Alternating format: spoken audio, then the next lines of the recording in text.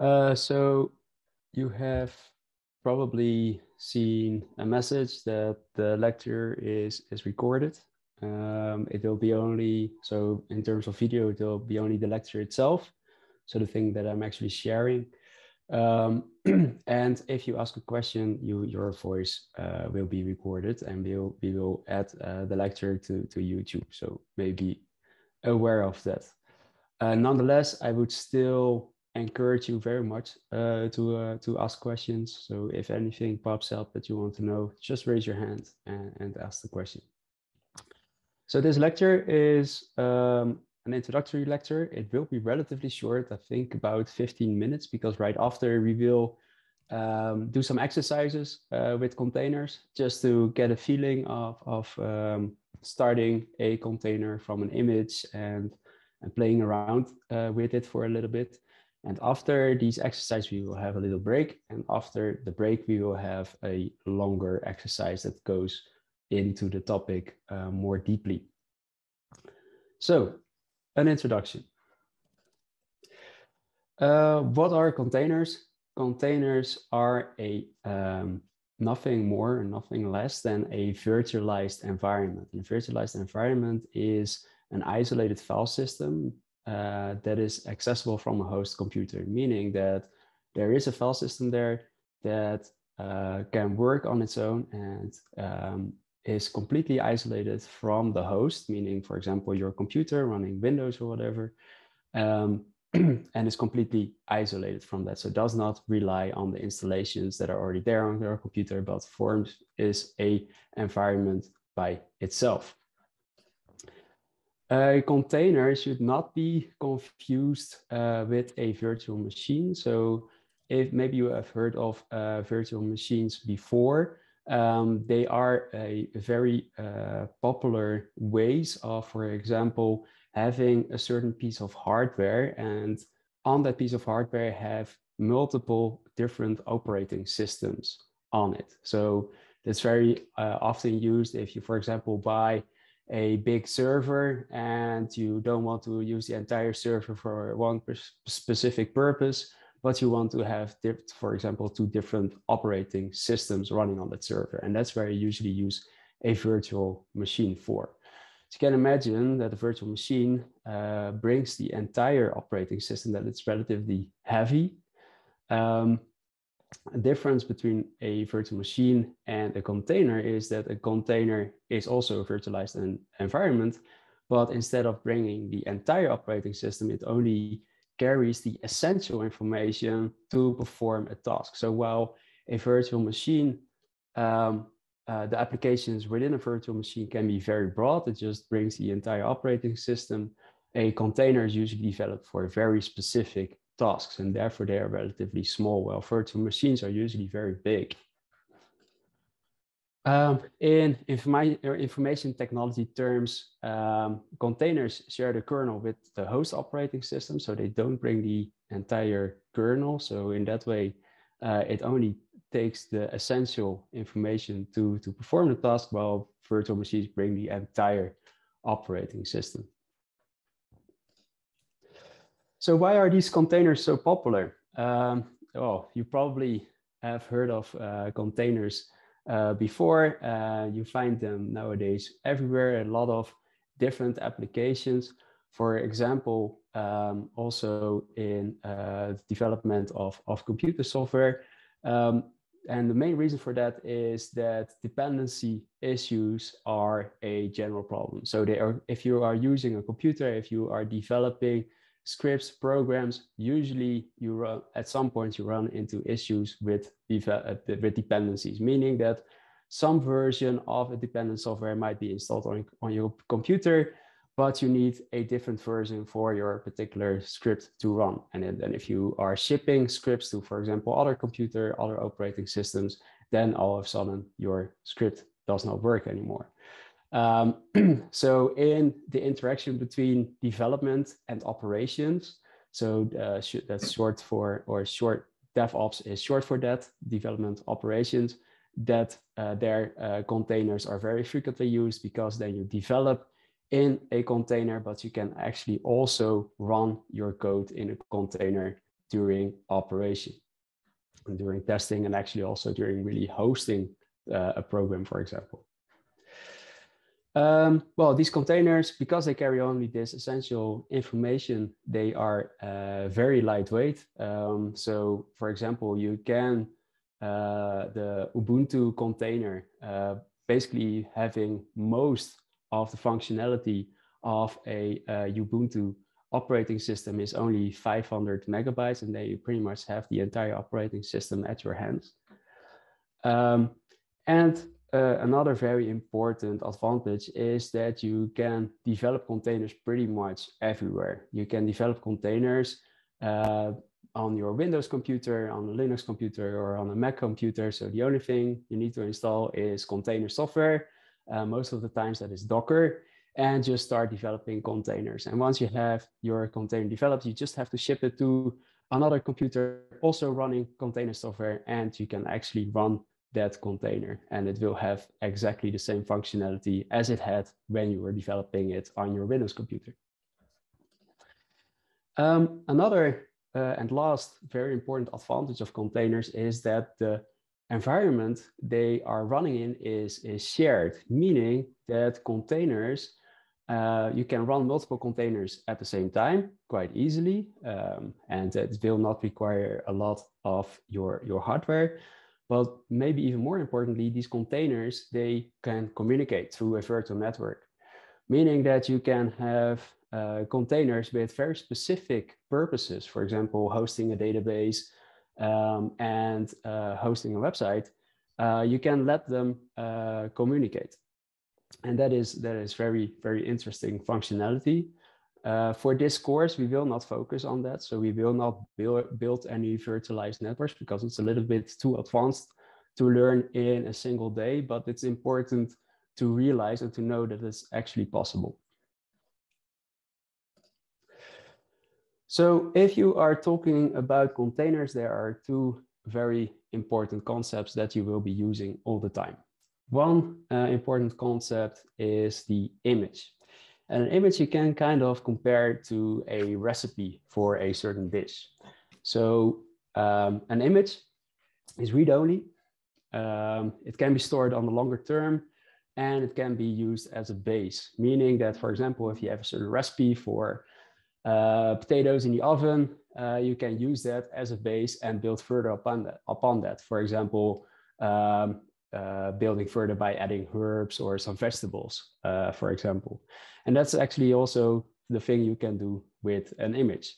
So the image stores the information of a container, and a container can then be compared to the actual dish. So a container is based on the image. So the image kind of describes how a container should look like.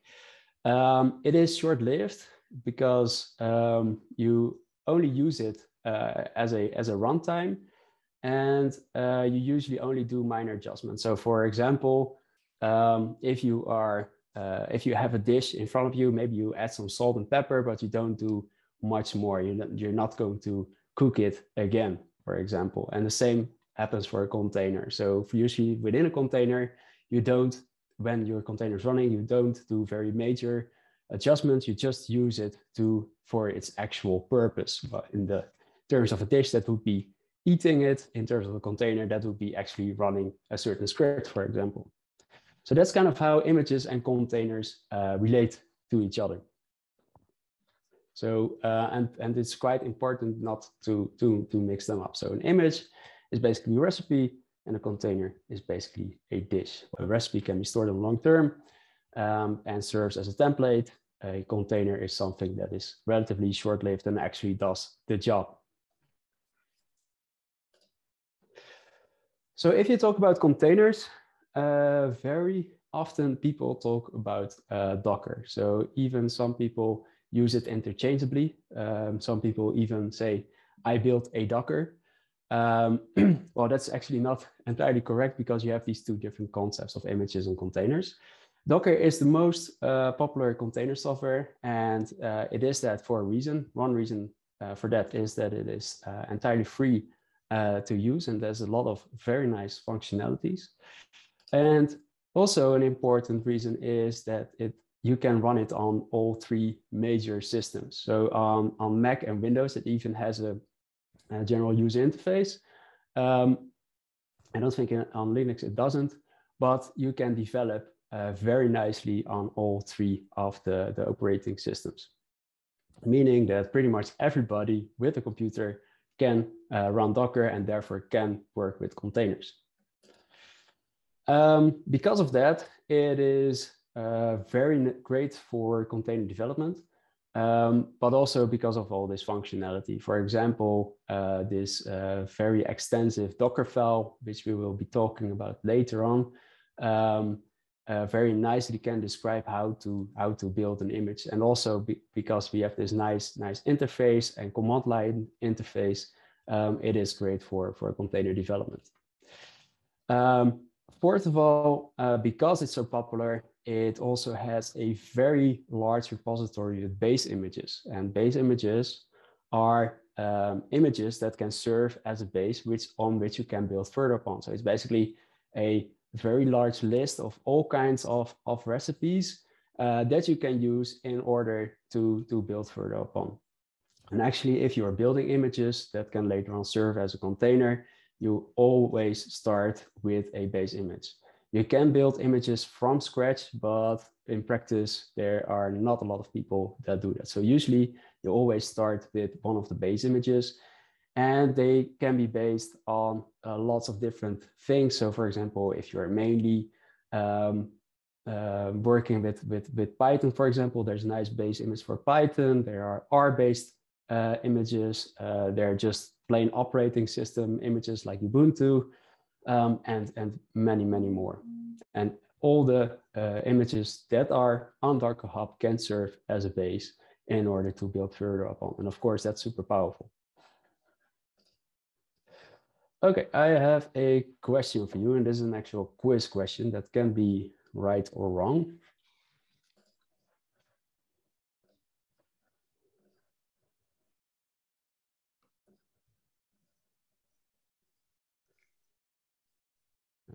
Go to VFox again. So the question is, which statement is true? And they are related, of course, to the topics we just discussed.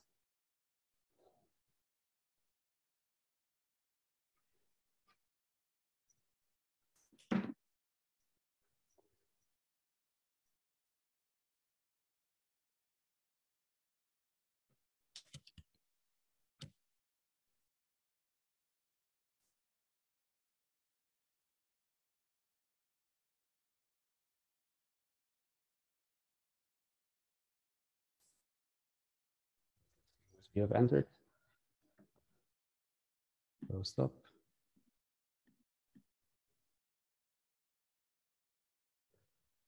Okay, so almost none of you have answered the first two statements. So the first statement is the concept of containers property of Docker. So Docker is the only software that can be used to develop containers. This is not true because there is a lot of different container software. One of the alternatives is, for example, Singularity. There's a lot of functionality with Singularity that is very similar to Docker, and there are also other container software. If you have many different tasks, it's best to use a single container. No, you actually want to build a container for specific purposes. So if you would have, for example, a virtual machine, you can use that for many different tasks that run on that particular operating system. With a container, you want to develop it for something very specific. Then the last two. Actually, it is kind of a trick question. If you are a little bit more advanced with containers, then you will actually know that both of them are true. So the last one is actually the one I was aiming for. An image contains the information for generating a container. So the image would be the recipe, and out of a recipe, out of an image, you can generate a container that is actually running the runtime of a image. So the last one is kind of the correct one. The third one is actually also true, and that's where the analogy between recipe and dish ends. From a container, you can actually make an image again, and we will actually do that in the exercises, but it is not good practice.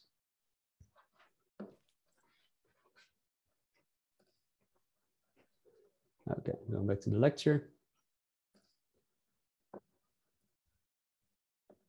So, by the way, if you have any questions, just let me know.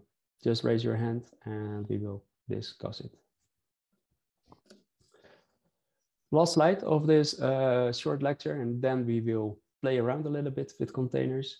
So I often get the question, what is the difference between a Conda and Docker? So, or actually between a dependency manager like Conda, or for example, pipenv, and a container like Docker, like you are using with Docker.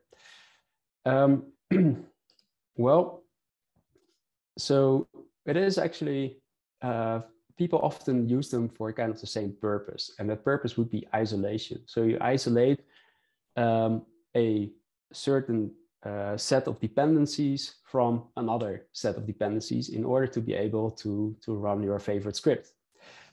However, the level of isolation is different. So with a dependency manager, your dependencies are still installed on your computer. So they are still installed locally. Well, with a container, you actually bring most of the different operating system, and therefore the dependency is entirely isolated also on the operating system level from your computer. And this makes containers usually more reproducible, meaning that if you are using a dependency manager on one computer, might give different results on a different computer, although those differences might be slight. And even maybe a more important reason, one description of that you can give to a dependency manager, for example, the Conda environment YAML, might be able to install successfully on one computer, but might not be able to install successfully on a different computer. Well, if you have container software running, containers will always ship. So if a container runs on one computer and does a job successfully, then it will also run on another computer. So that's the main difference between dependency manager and a container. So dependency manager still has the dependencies installed on your own computer, while a container isolates the entire operating system. And actually, dependency managers are often used inside containers. So of course, dependency managers are in general super useful. And especially if you combine containers with dependency managers, they are even more useful, because, for example, what you can do is use a Conda base image, have an environment YAML locally stored, and use that environment YAML to install all the dependencies inside the container and ship all your dependencies together in that Conda container. There's a question of Anya. Yes, does this make the environment created by dependency managers smaller than the default container environment? Yes. In size, yeah. Yes, so it depends a little bit. So yeah, no, I think it's almost always the case. Yeah, that if you install it on your local computer, there are some dependencies already there on your local computer, for example, that are reused. Well, for a container, you always ship some extra files with it that are necessary for the operating system to run. Yeah. Thanks.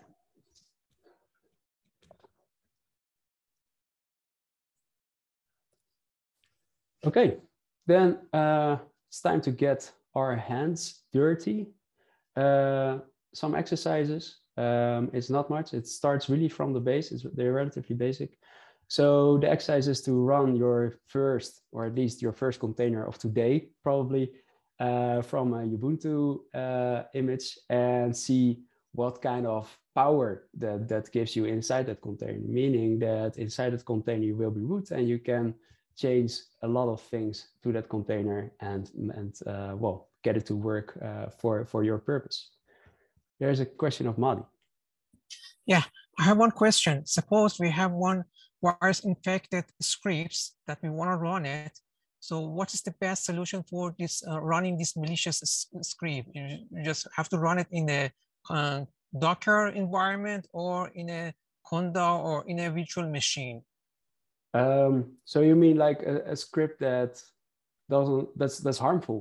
Yes, it's a malicious script, and we don't want to infect the whole system. We just want to first investigate how it looks like. So what do you suggest? We just want to run it into the container, or so we can run it on which more is safer, or virtual machine?